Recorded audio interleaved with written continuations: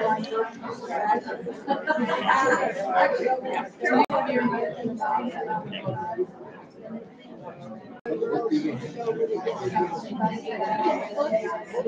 looks like it's about noon, so I think we're ready to get started. I know, our keynote speaker has the microphone all set up, so I'm the person without the microphone, but I will introduce our speaker. But first of all, I just wanted to welcome you all for coming. It's really great to see people supporting our Brown Bag lecture series. I am Linda Vanningen. I'm chair of the history department, and some of you I know are teachers or were teachers or retired professors, and I just want to let you know it's the last week of classes right now. So the kids are a little crazy. We've been pushed and pulled in many directions. One thing right before I came here, a student wanted to have a Zoom meeting with me. He's one of our online students in Lincoln, and I thought, you know, in the old days, we'd check a voicemail and see if anybody's called. And now nobody ever calls. And so we check our email, and that's where all our student interactions are, email, unless they come to your office. Lots of emails. And then some of these emails are like, can we have a quick Zoom meeting session? I want to go over my summer class and, you know, my graduation plans. And I thought, you know, I can squeeze that in the 10 minutes that I have. And so sent him a Zoom link and everything, and we connected, and we had a brief conversation. And it just reminded me how things have changed and how they keep changing, you know, because it's a lot of clicks and email sends and such to even get the whole connection instead of just checking your voicemail, you know, it's a lot different. But anyway, we're all here, and my colleague is here to present his talk on Willa Cather. But first of all, we want to definitely thank the Kearney Public Library for your support and for our co-sponsorship of this Brown Bag series. It's been really productive, and it's been very, very nice to hear from people supporting our work to bring these brown bag sessions to you. So we do appreciate hearing from you. Really appreciate that. So we have another talk coming up. We usually have these on the second Wednesday of the month. And our next one will be Professor Lorinda Weissy. She is the archivist at the library on campus at UNK, the Calvin T. Ryan Library. And she'll be presenting Extinct Education, Nebraska's Rural School Past. So as an archivist, she has access to all kinds of records of the rural education. So that'll be next month, second Wednesday of next month. So our speaker today will be presenting his talk on Willa Cather's Kearney. It's Dr. Nathan Tye. He is the assistant professor of Nebraska History in our department, as well as the American West. And he's been with us since 2019. He received his PhD from the University of Illinois-Champaign, Urbana, and his research area focuses on lives of migrant workers in the early 20th century. So in those days, they were known as hobos. So he does hobo research. He also serves on boards of several local community museums and cultural organizations. And his research is published in Nebraska History, the Annals of Iowa, the Willa Cather Review, and he has appeared on NBC's Celebrity Genealogy program. Do you guys know this program? Who do you think you are? Has anybody seen that? Yeah, okay, go back and you can find Dr. Tye on there. Yeah, you saw him, right? So we have a celebrity in our midst here, so I'm happy to welcome Dr. Tye to be our speaker here.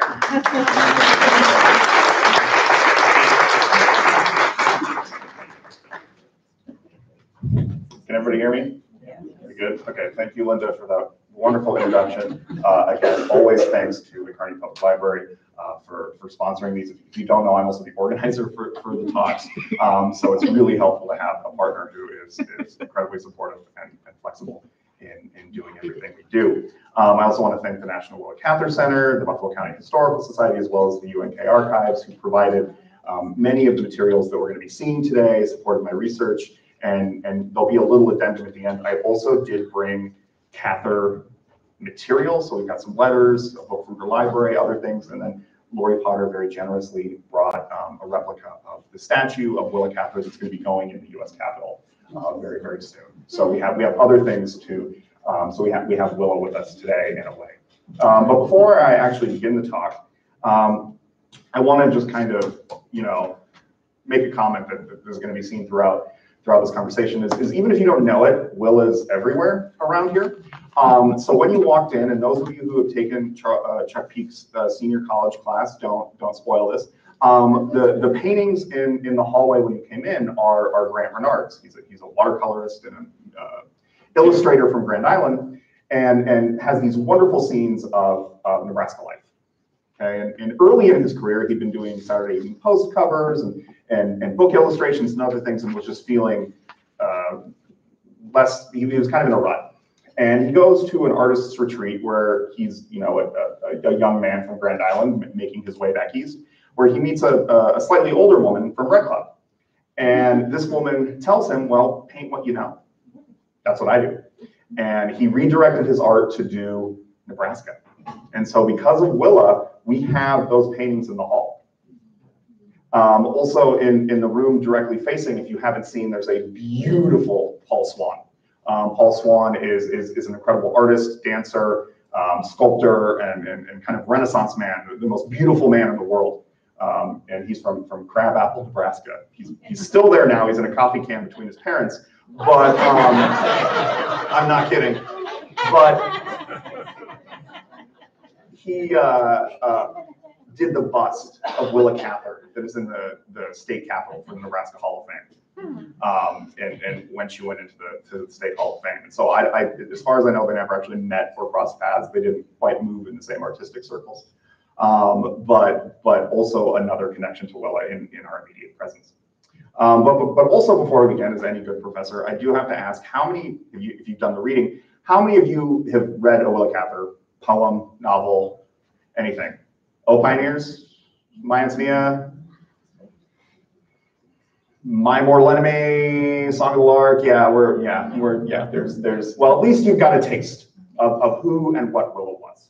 Okay, maybe one of ours, maybe some of her poems, and so that will, thank you, that will help shape the conversation that we're going to have today. And as we know, she is our most, and I know there's some Sandoz people in the audience, so I'm sorry, but she is our most well-known and regarded writer. That's, this is the perpetual debate between the Sandoz and the Cather people, and then the Nyhard people are just off in their own corner. Don't even bring up Wright Morris. So her depictions of turn-of-the-century Nebraska and its people are considered classics. All of her texts are still in print, okay, which is an amazing for a female author of her generation. None of her writing has ever gone out of print, okay? Widely available, many of it now out of copyright. There have been terrible films made of her. She hated film depictions of her work and refused during her lifetime to make any more after Barbara Stanwyck ruined it. But part of her allure and why we're all here and why you've probably all read it is her reimagining of Nebraska places and people in her fiction. Every novel is Red Cloud. Every story are her neighbors. It's the immigrants that she grew up with. It's depictions of the divide, the area of Webster County that she moved to when she came to Nebraska from Virginia. And so we know that she's intimately bound up with Red Cloud, and to a lesser extent Lincoln, where she graduated from the University of Nebraska at Lincoln in 1895. And one of the items I have over here is actually the program from her graduation in 1895. And these places oriented her. The Cather scholar Darrell Palmer says that Red Cloud was always the compass rose for her. Yet and this is partially what I'm interested in, is the other places that inspired her, the other places that she came to, right? There's a lot of Nebraska outside Red Cloud. Red Cloud's also not that much of Nebraska, sorry. And I want to look at the confluences and connections that she has in other parts of the state. And so I was just kind of curious and directed to, well, what was Cather's relationship with Kearney? Did she ever come to Kearney? Did she write about Kearney? Did she know anybody in Kearney? And as Cather well understood, Nebraska is not monolithic. It varies county to county, town to town, section to section, quarter to quarter. And Nebraska places and people beyond Red Cloud shaped her life in very intimate ways, as we're going to see. And so we're going to look at these little known connections between Cather and Kearney. By no means are we the Red Cloud or the Lincoln or even the Wilbur in her connection. She did spend time at Wilbur of this story. But we're 70 odd miles northwest of Red Cloud. We're not far. Okay. And so it's distanced enough that she was not an irregular visitor. We're not off the beaten path by any means. And she came to visit family and friends in the city twice. Also, some of the most influential non-family members in her life were associated with Kearney. And so, as I mentioned, these connections, it's no surprise, that she has connections to the community. We're one of the dominant communities in the state, a center of culture. And before we kind of get in there, though, for those of you who haven't read anything about Willa or haven't read any Willa, she's originally from Virginia, and there's currently an ongoing effort to actually preserve her family home in Virginia. The National Willa Cather Center is leading that fundraising effort. It's kind of a ramshackle, rundown home in rural Virginia. But the family moves to Nebraska in 1883.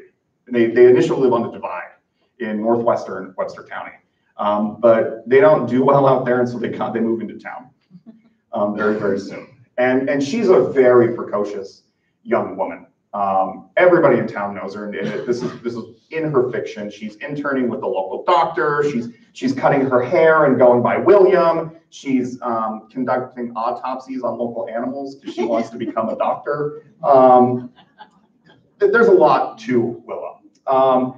And she eventually goes to UNL, where she graduates in 1895, and it becomes a very influential period of her life. She becomes the theater critic for the local paper. She begins publishing her fiction, and she meets a lot of friends who greatly shape her fiction. And we're actually going to see a couple of them reappear here later in her life. But then she moves east. She first goes to Philadelphia, or to Pittsburgh, excuse me. Gets a job there, becomes the editor of the Home Monthly, and then eventually makes her way to New York. And in New York, she lives with Edith Lewis, her partner of 39 years, who's also from Nebraska. Edith is actually from Lincoln, younger than Willa, and attends Smith College. And they're introduced and then spend the rest of their lives together. They're buried under the same tombstone in Jaffrey, New Hampshire, because Willa is not buried in Nebraska. In 1923, she's awarded the Pulitzer Prize for One of Ours, which is her homage and her commemoration of her cousin, G.P. Cather, who dies in the First World War. And then in 1947, she dies in New York City and is buried in Jaffrey, New Hampshire. She's buried in the town cemetery, actually, kind of this old colonial cemetery. And in Jaffrey, she spends a lot of time. There, we actually have one of the items here is a letter from the Shattuck Inn, where she spends a lot of time, where she writes My Ántonia in a tent in front of the mountains. She's writing all of this in the East Coast. She's not writing anything around here. And that first connection to Kearney is actually Edith. This is a picture of Edith on one of their many trips into the Southwest. And Edith lived in Kearney in the 1890s, actually. So her father was a prominent banker and an official in Lincoln, and due to the panic of 1893, a lot of banks failed. And so he became the receiver for a number of banks in the area. And so they actually moved the family here in 1895, and they lived here through 1896, and she attended Kearney High. She was in the orchestra, she's in the paper, kind of discussing her musical prowess. And she, by all accounts, enjoys her time here in the city. So much so that she actually does come back and visit later in 1897. And her father maintains that connection to the community. He actually is one of the early investors in the irrigation canal in Elm Creek. And he keeps coming back and investing in a lot of local improvement efforts in the area, much to the chagrin of the Lewis family once they moved back to Lincoln. He spends a lot of time out here. And they would really like him to refocus on businesses in Lincoln and not spending time in the dirt in Elm Creek. And so this is, for example, this is from the Hub in 1897, where she comes back to have, the prize was won by Miss Edith Lewis. The remainder of the evening was spent playing duplicate whist, and between the originals and duplicate, a luncheon was served. The invited guests were Miss Edith Lewis of Lincoln and others. So she and her brothers were still coming back to town in 1897. And whether Willa and Edith talked about, kind of her years in Kearney is unclear, because they were very rarely apart. There's not that many letters between them. Neither of them kept a diary, which is part of the difficulty in kind of knowing just how their household functioned. But there were other figures, very, very soon. And one of those connections very early is Bishop George Allen Beecher. So Bishop Beecher is going to be one of the most influential kind of figures in Cather's spiritual life. Bishop Beecher is her spiritual mentor. Bishop Beecher is the one who confirms her into the Episcopal Church in 1922. And Bishop Beecher is raised in Kearney, and as we'll see, he remains in Kearney. He's still in the Kearney Cemetery. Bishop Beecher had a lot of similarities to Willa. They're approximately the same age. He was born into a devout Baptist family, also like Willa. And Beecher and his family had moved from Illinois to Nebraska, and while Beecher was at UNL, his father died. And so he moves back home, he leaves Lincoln, he comes back to Kearney, and he continues his education under tutelage of the Reverend Robert Oliver, who is an Episcopal priest. He's the founding Episcopal priest of what was then Good Shepherd, is now St. Luke's Episcopal Church. And Reverend Oliver is also the founding chancellor of KU. That was his career before he came to Kearney. He founded the University of Kansas. Quite an accomplishment, but when he was the chancellor, there were no buildings and no faculty and no students because Lawrence had been burned down. Kind of a difficult position. And so when his father, when Beecher's father passes away in 1889, he is, by his own admittance, a quote, stranded youth. And it's through the Reverend Oliver that he later writes this in his memoir, he became a father to me when I was fatherless. And this support from Reverend Oliver ultimately leads Bishop Beecher to take holy orders, and he becomes an Episcopal priest himself. He was confirmed at St. Luke's Episcopal Church, with the Good Shepherd, what is now St. Luke's. His ordinations to the deaconate and priesthood happened at St. Luke's. For those of you, and I know there are a number of St. Luke's parishioners in the audience, it's the altar that's now in the Bishop's Chapel, which is named after Reverend Oliver, where all of these things happened. And he also courted his wife there, a young Florence George. And he later wrote to her, all the experiences of our courtship were centered there. And as there we made plans together for our future. And they planned a future in Kearney. But they also understood that Kearney has many of the features of a small town. And upon becoming a priest, Beecher served for 11 years as a pastor in Sydney. He was actually also the chaplain for Fort Sydney at the time. And then North Platte, where he befriended his most famous parishioner in North Platte. And in 1905, he went on the Wild West show with Buffalo Bill. And repeatedly during this time, the Episcopalians of Kearney were like, can you please come back? And sent increasingly, letters imploring him, we would love you to come back. We hear great things out west, you should come back to Kearney. And he does in 1903. He finally comes back and lasts a year. He's only here for a year. In his memoir, he talks about his brief rectorship of St. Luke's with a reflection on laboring in one's hometown, which is something that I think he and Willa would relate to. He said, quote, somehow it seems unnatural for a man to be called to any responsible public position in the old town where he lived as a boy. Slightly ironic for me saying that, but when the couple returned to Kearney, Beecher realized that, quote, it was in many respects a period of transition. The city was changing, and his ministry was taking him farther afield from his parish duties. And so he went and he eventually got a job at the cathedral at Holy Trinity in Omaha. But then in 1910, he becomes the bishop of the Western Missionary District. So St. Luke's Episcopal Church was very briefly a cathedral. And he was the bishop there in 1910. And after a year, he moved to Hastings. Purportedly, the church lore is that Mrs. Beecher didn't get along with the local community, and so they moved the parish to the Pro Cathedral, what is now the Pro Cathedral in Hastings. And while there, when he moved the seat to Hastings, his duties included occasionally preaching at Grace Church in Red Cloud. And it was there in December or in 1922 that he confirmed Willa Cather and her parents into the Episcopal Church. And it was also where, in 1947, he presided over the memorial service for Willa after she died. Now, her funeral was not in Red Cloud, but many members of her family, the local community, and others were there. He was a frequent visitor to the parish in Red Cloud, so much so that Cather would rightly declare that, quote, he has shared so many joys and sorrows with us there that he has become a part of the life of the town, quite as if he lived there always. And this is a letter that Willa actually writes in 1935 on the 25th anniversary of his service as a bishop. And part of my research into this is actually kind of expanding their relationship. They knew each other since at least 1920, so 2 years before she was actually confirmed.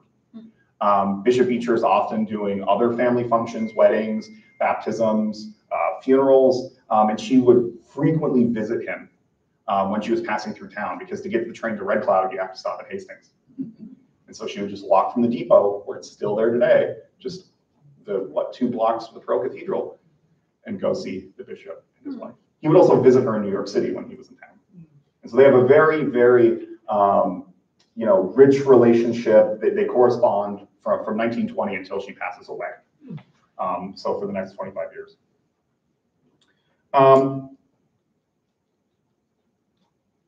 And Bishop Beecher becomes a preacher, doesn't spend his time in Kearney, but he remains with us today. He is still here. You can go and see Bishop Beecher in the Kearney Cemetery.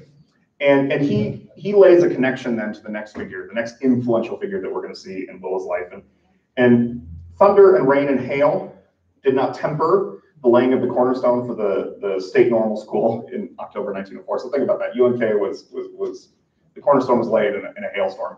Very Nebraska. And they actually stopped the ceremony halfway through, went to the opera house, and then went back when the storm ended.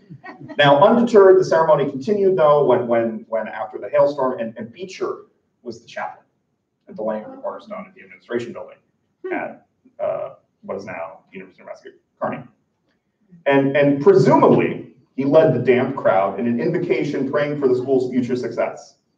And this was during his very brief rectorship at St. Luke's, but they left very, very quickly, and the new staff for the normal school came on board. And among those was a young woman from Red Cloud, well, middle-aged woman from Red Cloud, by the name of Eva J. Case. Willa Cather, in her own account, and I have it here, considered Eva J. Case to be, quote, the first person who I ever cared a great deal for outside my own family. And this is a statement she gives distanced the commencement address to the graduating class of Red Cloud in 1909. She writes a letter that then is read in the Opera House in Red Cloud, talking about her time in Red Cloud and particularly the educators who made her who she is. And that woman is Eva J. Case. Now, it's a sentiment she disclosed to others. She told her partner, Edith Lewis, who then recounted it in her memoir of Willa Cather Living, that she considered Case the, quote, very unusual teachers who first taught Cather to think, first helped her find her way in the world of imaginative thought, and that she owed to them the early ideals of scholarship and art that gave her direction in her own life. To the first students, though, of the Nebraska State Normal College, now University of Nebraska Kearney, quote, she commanded the love and admiration of the student body. And Case had been an educator her whole life. She started as an elementary teacher and then was later the Webster County superintendent. And then eventually becomes the superintendent of schools in Red Cloud proper.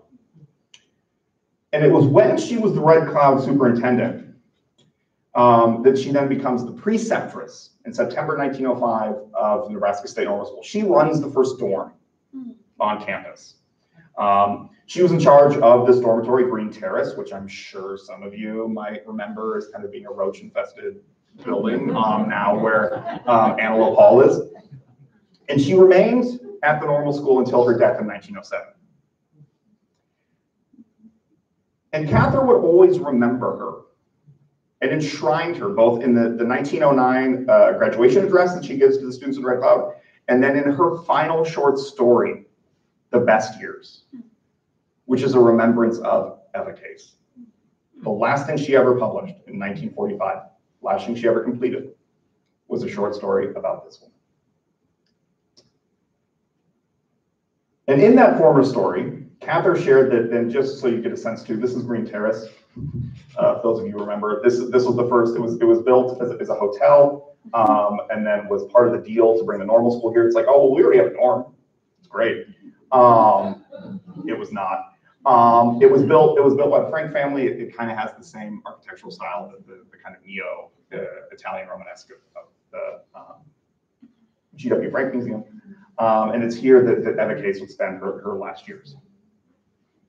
And it's in the former story, in the best years, that Cather shared that Eva King, later Case, or actually, sorry, it's in the 1909 address that Case interviewed her when she enrolled in school, fresh off the divide. So when the town comes in, when the Cathers come in from rural Webster County into Red Cloud, the first educator she meets is Eva Case, young girl, going into the first grade. And in Cather's second year, King became her teacher and her principal at South Ward School. Cather, by her own admission, realized that, quote, she wanted more than anything in the world to please her, end quote, and strove to make King happy and was inspired by her to overcome any mistakes. Quote, I am very sure that Miss King was the first person whom I ever cared a great deal for outside my family. When Case became the Webster County superintendent, she continued to mentor and tutor Willa in her free time, all the way through high school.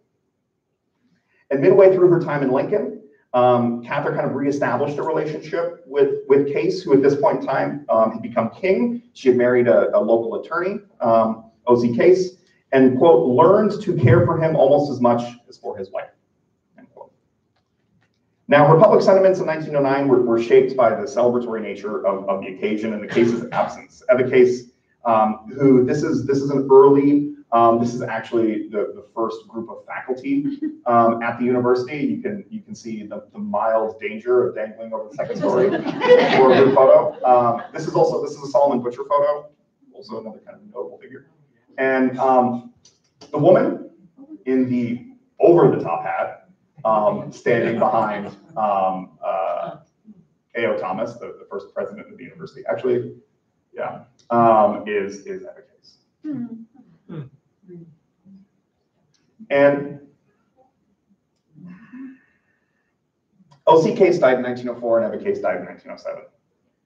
And so this address, this speech that she sends to Red Cloud in 1909 is functionally a eulogy for Case.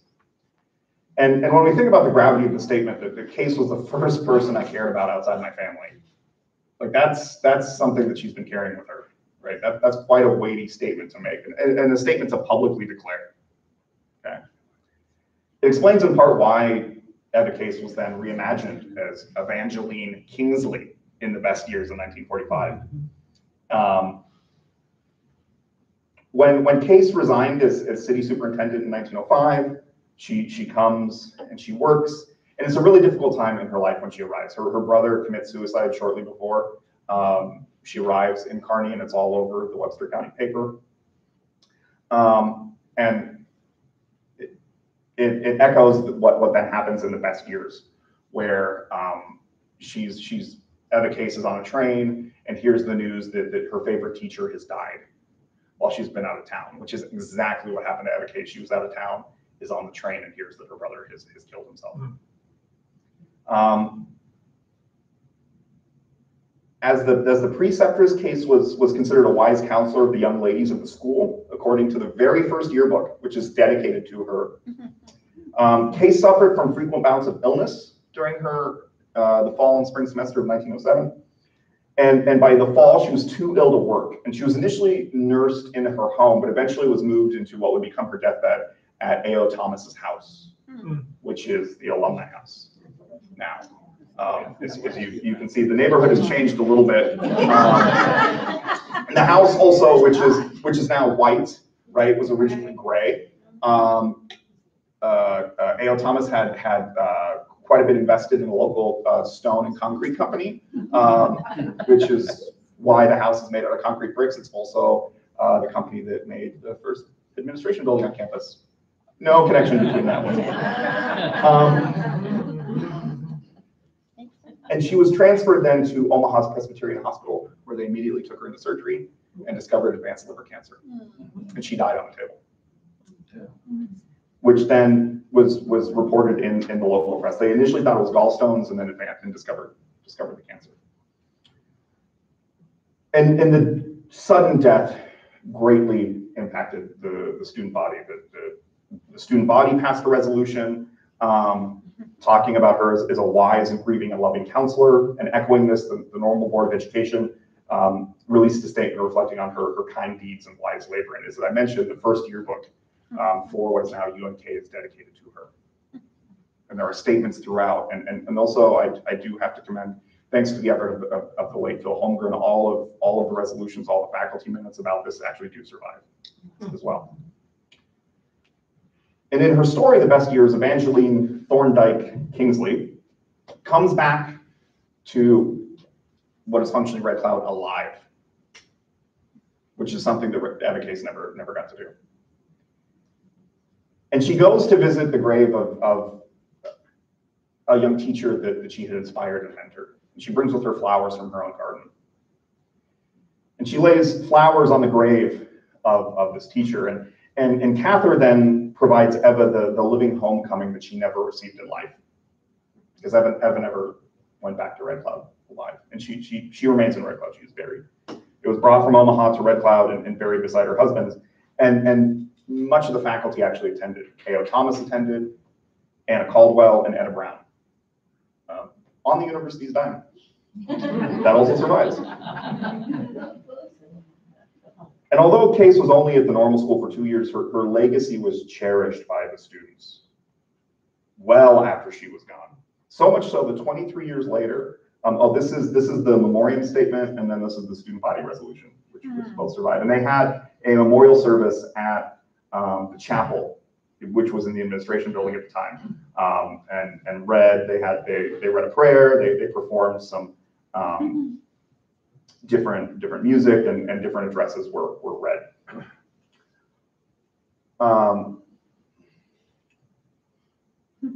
And this is the description that Willa gives us of Eva Case, which by all accounts, it matches everything the student body says. They really, truly love this woman. And this is something that Willa is writing in 1945, well after she had been a student of this woman in the 1880s, 60 years later. This is what she thinks about. And there's an anecdote that Willa shares that when she comes out of college and she moves to Red Cloud, she doesn't know what she's going to do in life. And she's sitting at the Case house, and Eva tells her, "You're too big for Red Cloud, you need to get out." And she does. Right? So and it's all hypothetical, but if that advice hadn't been shared, Willa could have just been somebody in Red Cloud, not Willa Cather. But they remembered her and cherished her so much that 23 years later, the Nebraska State Teachers College named its first purpose-built women's dorm, Eva Case Hall. She was only at the school for 2 years. And yet, 2 decades later, they remembered her impact that much that they named the whole building after her, which went down in 2006. Thankfully, thanks to UNK facilities, the sign Eva J. Case Hall does survive. The decorative features of the building do survive. And as we're going to see, I'm actually fairly curious if Willa ever saw this building or when. It's one of the things I speculate. But so she had these connections, these mentors, her spiritual mentor, her educational mentor, the teacher that inspired her to be who she is, deeply tied to Kearney. But she also had family. This is Ethel and Jim Cather. This is her younger brother and her sister-in-law.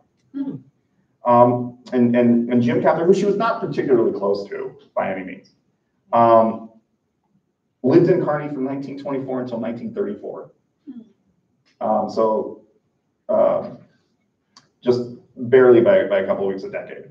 And even though she wasn't particularly close to Jim and she and Ethel didn't always get along, their children, Helen Louise and Charles Cather, both became Willa's literary executors after Edith Lewis passed away. And so they controlled her legacy, and it's ultimately her nephew, Charles, who is the one who authorizes the opening of her letters and making all of her stuff accessible to the wider public, breaking the trust that Willa had set up when she died. And in 1934, that they moved to California, but it's these 10 years, and it's unfortunate. They themselves, neither Charles nor Helen, really leave us a lot about their time in Kearney. So I've been piecing this together through a variety of other means, but they lived in a small house at 106 East 27th Street, so over by Good Samaritan Hospital. So I apologize to whoever lives in that house now, because I think I've sent more people to drive very slowly by that house, which is unfortunate. And Jim Cather was a salesman at the Hugo Johnson Company, a clothing company, which was downtown. A position that actually precipitated their move to Red Cloud. The announcement that they had hired him appears in the Kearney Hub. He's identified as an exceptional salesman in the clothing business. And everybody in town at this point, right, they moved to Kearney in 1924. Willa wins a Pulitzer Prize in 23. Everybody kind of knows the Cather name at this point. She's not just some obscure poet or novelist at this point. It's far more than Alexander's Bridge that has come out at this point. My Ántonia has come out. Oak Pioneers has come out. And this made something of Ethel an authority in the local community. And so she was the member and later president of the Kearney Delphinian Society, which was a women's literary organization, an educational organization. And in 1929, they had a Willa Cather party. Okay. By special request, Miss J.D. Cather's she read some of the passages from Death Comes for the Archbishop. So you can't have the real author here, but you can have her sister-in-law read her stuff. Like it's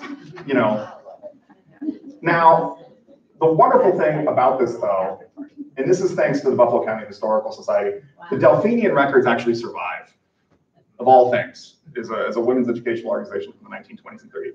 And they're the leather books sitting here over on the edge of the table.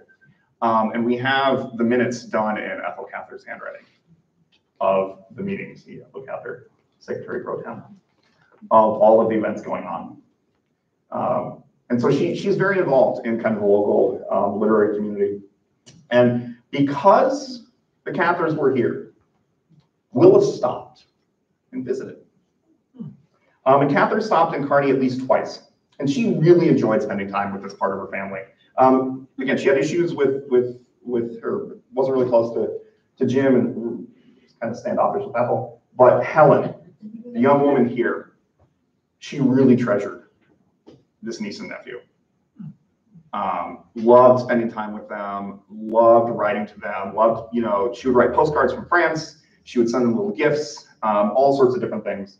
And this is well documented within Cather scholarship. For generations, people would track down. Helen became kind of an important figure in Willa Cather scholarship, and people would turn to her for information about her aunt.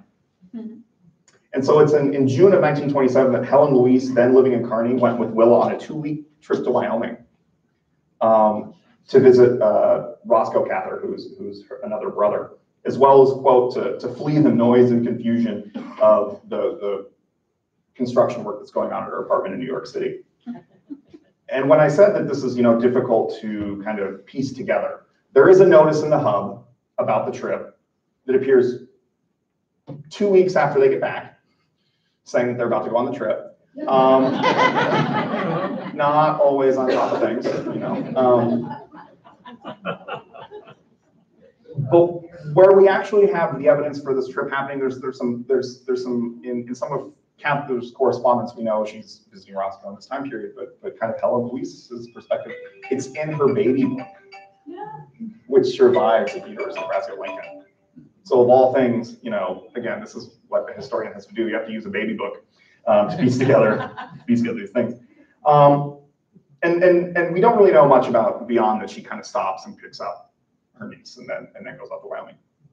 But shortly after they get back, Willa's father has a heart attack, and she does likely visit Kearney at some point during this time just to deal with family issues. We're short train right away, and so there's some circumstantial evidence that she comes. And although we don't know when exactly she came, the time she spent with them influenced her work during this time period. And we do have a lot of other kinds of linkages to Kearney. She writes a lot of letters. This is a letter to Ethel in Willa's very distinctive handwriting, which I can attest, as you can see at the table, is infuriatingly difficult to read on occasion. And so she would send postcards. This is from Paris to Kearney, Nebraska, 106 East, 27th Street, Charleston.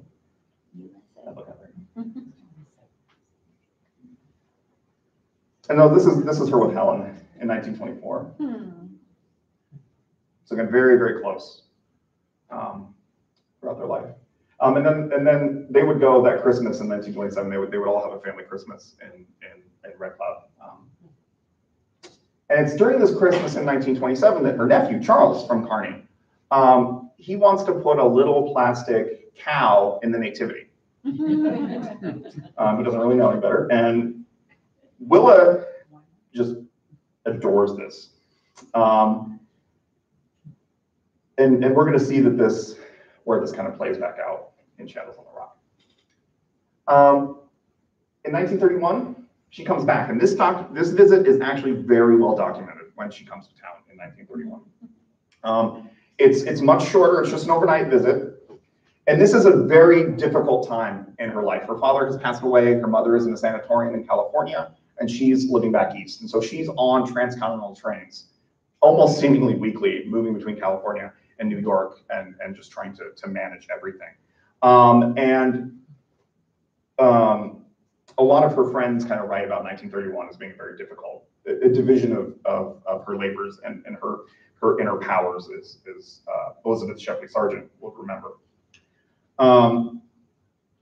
And Edith would say that the year 1931 was a very hard one. It took something permanently from her vital force, because her mother is going to end up dying soon. But she arrived on the eastbound train on June 1st and left the following afternoon. She stayed with her family at 106 West, as far as we can tell. But in a small town, everybody almost knew immediately that Willa Cather got off the train. This has made it in the hub. Rumor of her presence was soon spread. Quote, she refused to see anyone else during her short stay, wishing to devote her whole time to her brother and family, end quote, reported the Kearney hub. And although everybody kind of was aware that she was in town, it got very quickly overshadowed. Because that afternoon, Amelia Earhart landed at the airfield. So, like, you know, Willa at this point, she's won a Pulitzer. She's very, very famous. She's a writer. But Amelia Earhart landed at the airfield in an autogyro. And as the hub talks about, she gets out of the autogyro. She's making a transcontinental trip. She falls back and lays in the wheat. It's next to the airfield. And then they pass around the check at the city council meeting that night because she had to pay for gas. And it's unclear, it's even in the newspaper, somebody pocketed it. So someone in town has a signed receipt for, like 25 gallons of aviation fuel signed by Amelia Earhart when she came through town.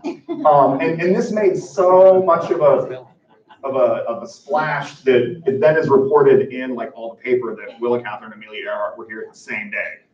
They didn't meet each other. They had really nothing to do together besides being exceptional women, but they were here.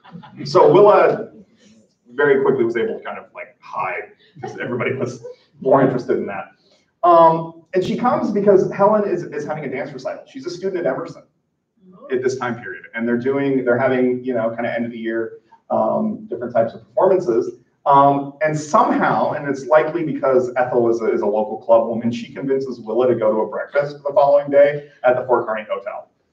And this is very much, Willa does not want to talk to anybody. Willa does not want to be seen, and so her sister-in-law is like, no, you should really come. Everybody would really like you either.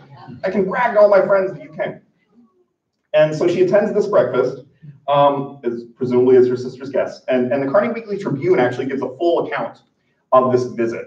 And she actually then is kind of put on the spot and asked to make a statement. So she kind of stands up in the back of the ballroom and is like, okay, I'll say something. And it says, I hope you really are enjoying life. You take time to enjoy life and do the things you like. It takes courage to be simple and sincere. In pretending liking of false and superficial things, there's no satisfaction.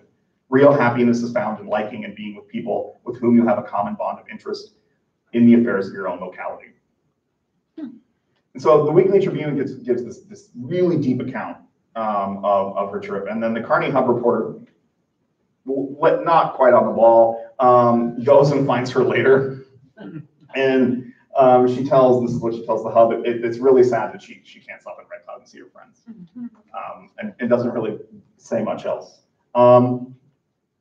And what she says is that, well, her new novel is coming out. She's got to go meet with a French translator in New York, so it's a really sudden trip. Where in actuality, she was headed to New Jersey. She was going to receive an honorary degree from Princeton. She's the first woman to receive an honorary degree from Princeton, which at this time is an all-men's school. And she's receiving it alongside Charles Lindbergh. So she's really close to all these aviators for whatever reason in this very, very short period of time. But the notices for this very quickly go out, and it is reprinted in the Red Cloud paper. So everybody in Red Cloud knows she's been here but hasn't seen them. And so she actually writes a letter to Anna Pavelka, the inspiration for Ántonia. She actually writes a letter to their sons apologizing that she couldn't stop. And that does survive. Now, she does hurry through town. This is the visit. This is at the Fort Kearney Hotel, where she attends to this event. And this is what the Weekly Tribune tells us, that she's coming to see her little niece dance.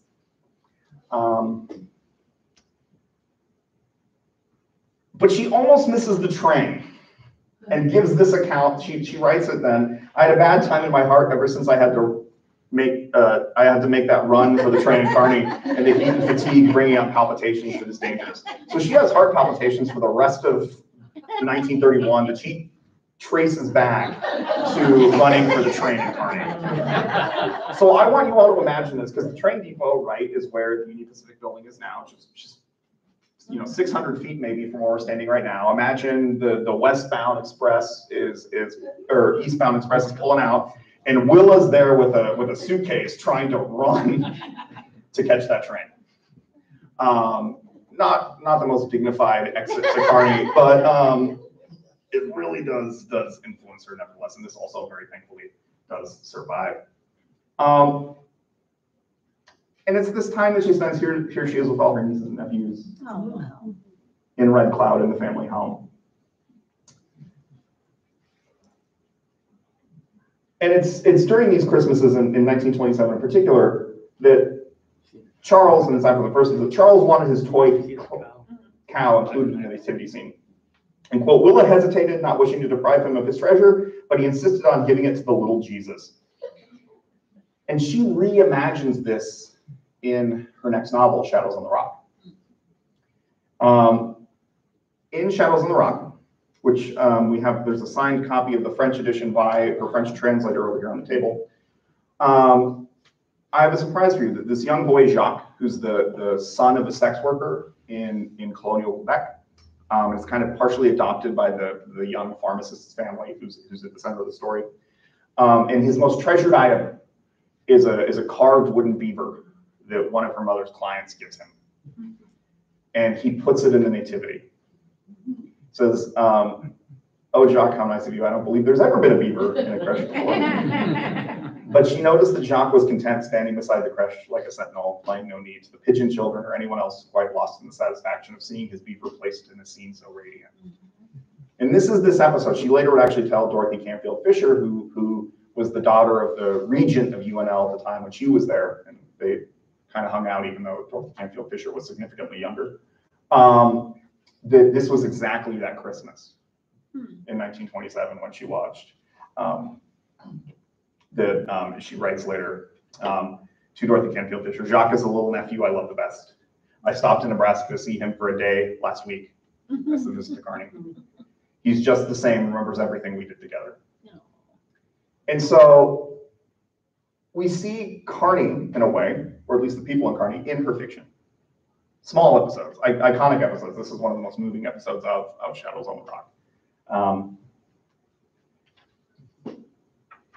And so when we think of Willa, Kearney is really easy to overlook in her life, right? She only visits here twice, but the people who are in this work do reflect in her life and in her fiction. And she very well understands this area. And so in Lucy Gayheart, which is one of her criminally underread novels, which is set along the Platte River, she does have this statement, which I want to leave you with. There's no air like the Platte Valley. Denver's too high, Chicago's too low. There's no autumns like ours anywhere. She knew this area, right? She knew these people. She had a deep connection to where we are now. So now I do slight addendum. I'm a historian. I like appendixes. So I did bring, we will do questions, but I did bring Cather treasures. Okay, so I collected Catheralia. And among the things that is here is her commencement program from 1895, where she graduates. You can see, I've underlined so you can see here, here's Willa. And then receiving her MA is Louise Pound, who was largely assumed to kind of be her first love and first heartbreak, and who she later becomes a professor at UNL, and Pound Hall is named after her and her brother Roscoe, who becomes the dean of Harvard Law. And so there's a lot of, as well as you can see her handwriting.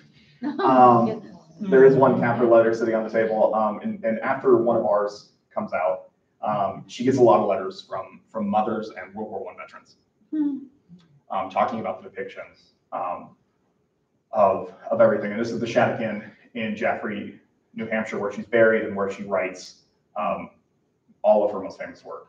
And it's about Claude, the main character, was a boy I knew well. It's a model on her cousin, or I think he had many brothers in the Prairie States. Yours truly. We also have a telegram from her. This is later in life. This is 1945. To S.R. Florence, who was a businessman in Red Cloud, and he managed her affairs in Red Cloud. She still owned land, had other different things, and people don't know what they're. Rare book dealers don't know what they have. This is a copy of her editor's memoir, Ferris Greenslade, who was her longtime editor at Houghton Mifflin. And this is Willa's copy of her memoir, of his memoir, and it's got all her annotations in it. So she's a very, very active reader. There's a lot of pencil markings on different things, even the parts where she's mentioned, right, in the book. And it's to Willa. This came out of her library at some point. And then to kind of give you an indication of her relationship with Edith, this is a letter also to S.R. Florence, giving him permission to talk to an early scholar, E.K. Brown, who's Cather's first biographer. And she's writing, she says, "You have my permission to talk to him when he comes to Red Cloud." And so she's functioning both as a wife and as a literary executor. But like, I'm gonna let you talk about Willa. Okay, I give you my permission to do that. And being prepared by the biography of Willa is being prepared by E.K. Brown of the University of Chicago, and that's sure her handwriting is so much better than Willa's. So much better. And then also a signed copy of Shadows on the Rock, which is the novel that was with us the most today, and this is signed by the French translator. And then the other edition, this is a recent addition to my collection. This is a Armed Services edition of Death Comes for the Archbishop. And they printed these up for soldiers in the Second World War. And you can tell they're made so they can slip in a back pocket or in a bag or what have you. And they printed Death Comes for the Archbishop for the D-Day invasion. Totally makes sense when you're on a Higgins boat about to hit a beach that you want to read about French Jesuits in 19th century Mexico. Yeah. Like that's really gonna, and there's a great quote in the Saturday Evening Post of one of these soldiers who got one of these, and he thought it was like a hard-boiled fiction, like the Archbishop is gonna get killed by like an assassin or something. And it's like, I read it, it was fine. It wasn't what I thought it was. But as you can imagine, these things don't survive, right? You're on a Higgins boat, you're in the hedgerows of Normandy, preserving and keeping, again, a deep biographical study of two French Jesuits in 19th century Mexico. Not your highest priority. So that is also there. And then, as I mentioned at the beginning, Lori Potter has brought a replica of the statue of Willa Cather that was created by a professor at Creighton University that is going to be going in the U.S. Statuary Hall of Fame. So the state of Nebraska had voted to remove the previous statues of William Jennings Bryan and J. Sterling Morton and put Standing Bear and then Willa Cather. And it's going to be the first statue by an African-American sculptor in the Statuary Hall of Fame. It's a beautiful statue. It'll be going in later this year. So Will is still very much with us. We are celebrating her 150th birthday this year. She was born in December of 1873. And just the coincidence of all of this, Kearney was also incorporated as a first-class city in December of 1873. That's why we're celebrating the 150th anniversary of Kearney. So now I will take questions. And also, if you want to come up and see stuff, but questions first.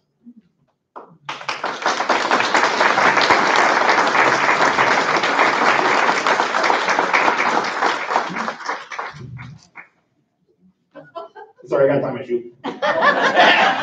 Questions? Yes. This is a little question. You underlined, do you feel that denigrated the quality of your collection? Oh, this? Where you underlined in the. Oh, no, I put that in, that's digital. Oh, Yeah, that's it's not, no. No, but the cool thing though, as a historian, and you can see it better in this, it's all folded up and dirty, and so you can tell it was in somebody's pocket. Like they were sitting at commencement in 1895. They were probably bored. I mean, I know we're at commencement season right now, but like whoever they were there for had graduated. They were kind of zoning out, and it was stuffed in their pocket. And so it's dirty, it's folded, you know, and it gives you that just a little extra patina of yeah. No, I would never like. No. Oh no. No. Like Willa a little too much for that. Our son lives in Winchester, Virginia, and he texted me, and her place where she was born is for sale. He said, "You think I should buy this acreage?" And the house was lived. There's another house on the place that had been lived in not too long ago, but it does need repair. But they said the group, like in Red Cloud, has too much going on, so they're unable to buy it now. So they're hoping somebody will buy it and donate it or. And that has changed within the last couple of weeks. They've led a campaign to actually raise. It's being sold for $200,000, which is really good for a decrepit antebellum wooden house with a historical marker from it.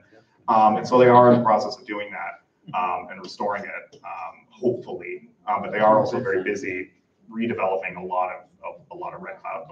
But Ashley and the rest of the folks down there are really hoping that we can save that as well. When did you first become in love with this author and Oh, good question. sparked?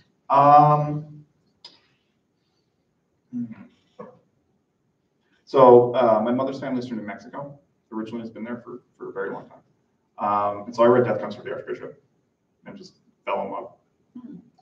And then doing this particular project, those of you who know Chuck Peake, strongly encouraged me. I sent him a random email saying like, hey, I think Willa came to town. He's like, you need to do something with that. And this has spiraled into a lot of things.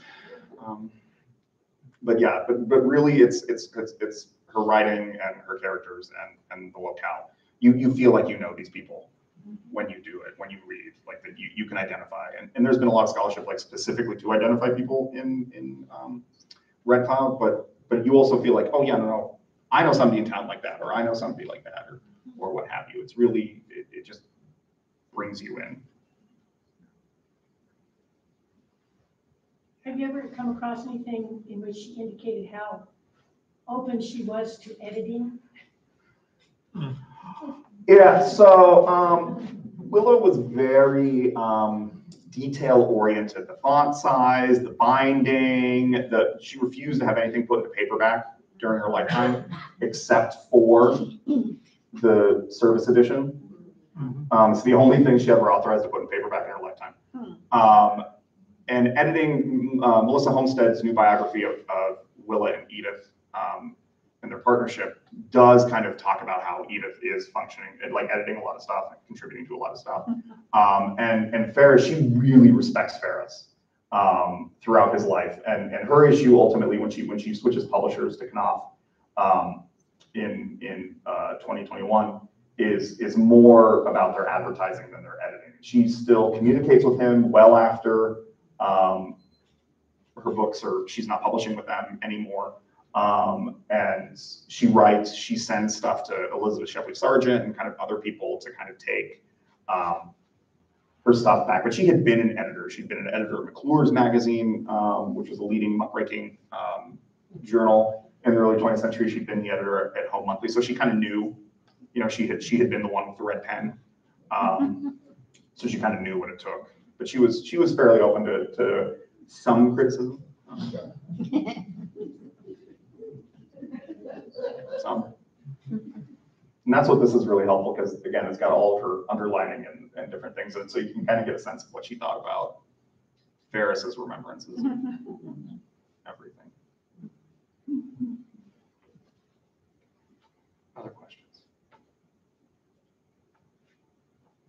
It was translated, her works, some of her works are translated into French. Mhm. How about German? How about, of course, now in the war, probably would be translated into German. No, there's I mean, not at the time, but her stuff's been, she's wildly popular in France. She's got a certain following with a lot of people. She's been translated into most major languages. And so, you know, they'll talk about this already. People come from all over.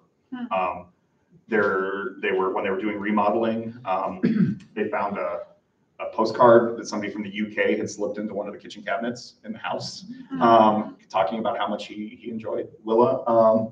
And so she spends a lot of time. She spends time in France. She spends time in Italy. She spends some time in the UK.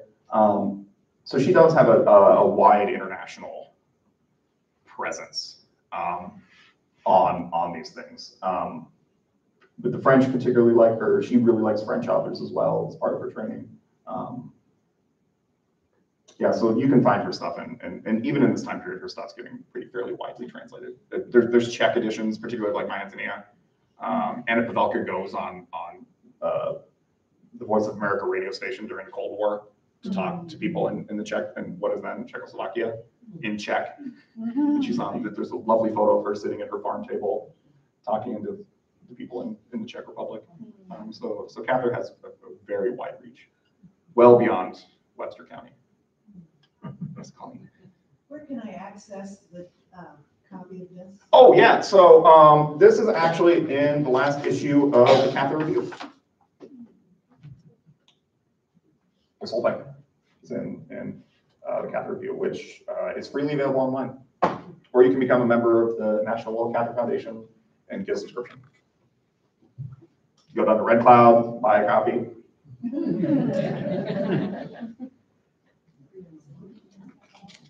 Otherwise, thank you. If you have other questions, and then also just come and look at the stuff. Yeah. And you got to see her handwriting. It is infuriating.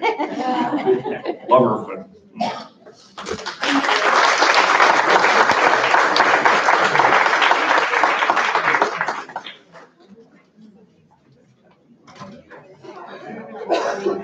We're all going right now. We get on.